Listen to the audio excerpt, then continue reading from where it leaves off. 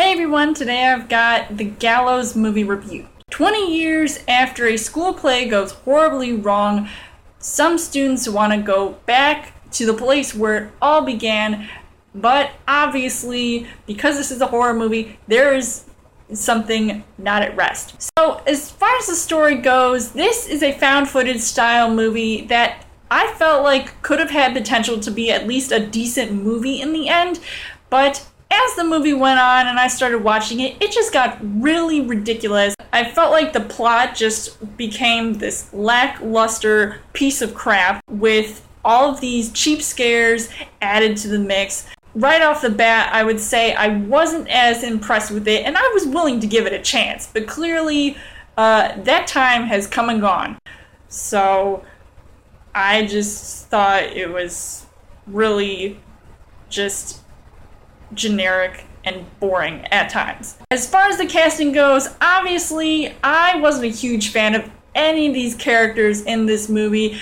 I just felt like some of them were just whiny and just annoying, and not only was this not the best acting around, it just didn't convince me that, like, I felt like I needed to care enough about any of these characters and what they were going through. I mean, come on, they were stuck in a school with locked doors. They couldn't really leave the theater area, so pretty much they were all screwed in the end. So I was just like, there is no hope for you guys.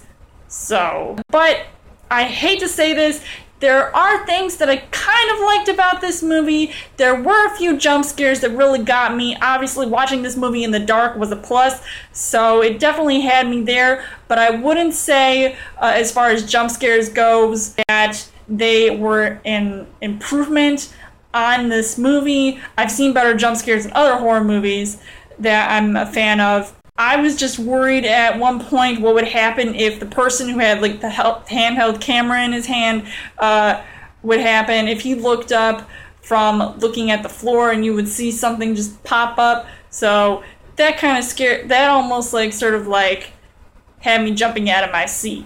But I would just be really bored, more or less. On to the things that I disliked about this movie. One question: why is this movie even rated R in the first place? Now, I went through this movie really quickly, obviously, because this movie's clocking in at an hour and 21 minutes long. Not even the time of your average movie nowadays, and especially a horror movie. So I feel like I missed, was there swearing in this? There certainly wasn't that many terrifying moments in this movie that really just left me in awe. So I have no idea why it was worth having that rating at all in the first place.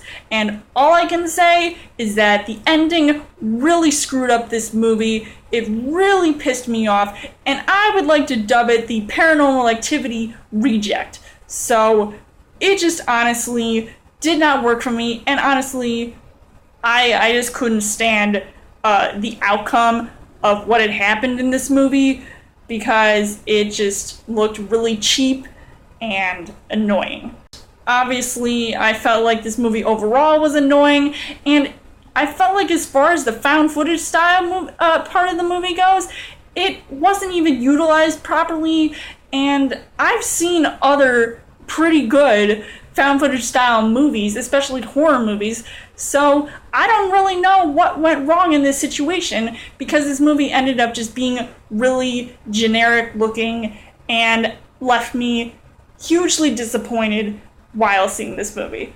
Overall, The Gallows was just a terrible horror movie, one of the worst horror movies I've seen this year, so, and that's coming from somebody who's a huge horror movie fan, and I don't think I would be able to recommend seeing this movie unless you just want to watch something really dumb in the middle of the night. which is kind of like what I did. So I would give this 2 hearts on the heart rate scale. So let me know in the comments what you guys thought of The Gallows. If you didn't like this, what is your favorite found footage style movie, whether it be horror or not? As always, you guys can subscribe to my channel. I've got my movie reviews, movie updates, coming every for a Chill Thursday video.